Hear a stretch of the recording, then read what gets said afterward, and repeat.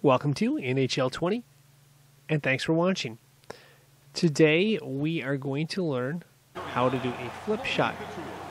Now, a flip shot is most effective in shootouts as well as breakaways, and can sometimes be the difference between winning and losing in overtime. So let's go ahead and get started with how you go about doing a flip shot. Alright, it's time to walk through the mechanics of how you do this. It basically involves pushing three buttons, but one of them you have to hold down. So the first thing you're going to do, of course, is skate up there.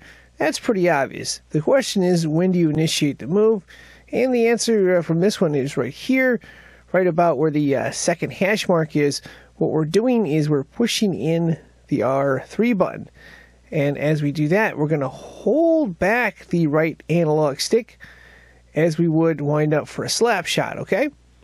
The only difference is we're not going to release it. What we're going to do is we're going to push the R1 button right here, and that's going to cause a flip shot. And if you get the timing down just right, you're going to score some goals. So that was how you do the flip shot at normal speed. Obviously, if you change the speed, you're going to have to change the timing, as we do in these two examples right here.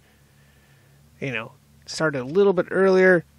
It's all about getting that timing down. And if you can do that, you're going to be successful. Again, it's going to take a lot of practice.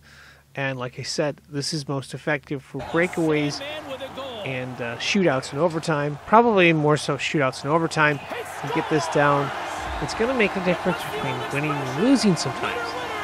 And of course, that is going to wrap this up. I am signing out. Thank you for watching, and good luck.